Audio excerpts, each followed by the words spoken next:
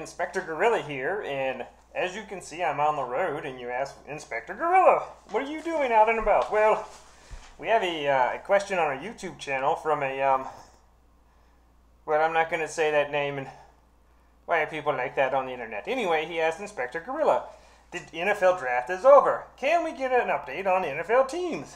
Well, my friend, there's quite a lot of mysteries out there about the NFL, and, well, Inspector Gorilla is out here, and he's realized that you have to become like an NFL insider, so I have another phone that I can text and tweet and slide into DMs of sources across the internet to give you all the latest answers. So let's jump into it. So the first one is, according to the janitor for the upper mezzanine at Lambeau Field, the Packers aren't sold on Huntley as their quarterback. In fact, they're bringing in a veteran by the name of Rhett Larve to provide competition in training camp.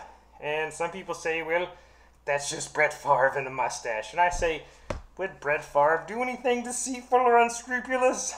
Well, let's see. And then according to the Mrs. Johnson, whose son plays soccer with the son of the assistant groundskeeper for the Vikings, Dalvin Cook is very close to being traded for a 50% ownership in an XFL team. Oh, wow, indeed.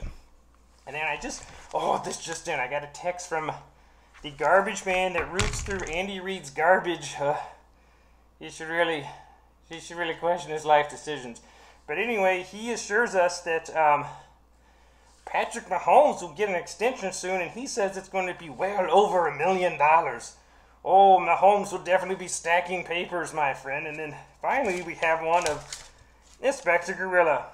What team makes the biggest leap this season? Well, really, you have to look at, I think the biggest leap will be that Jets fans leaping to the conclusion that their team is an actual NFL team and not an XFL team in disguise.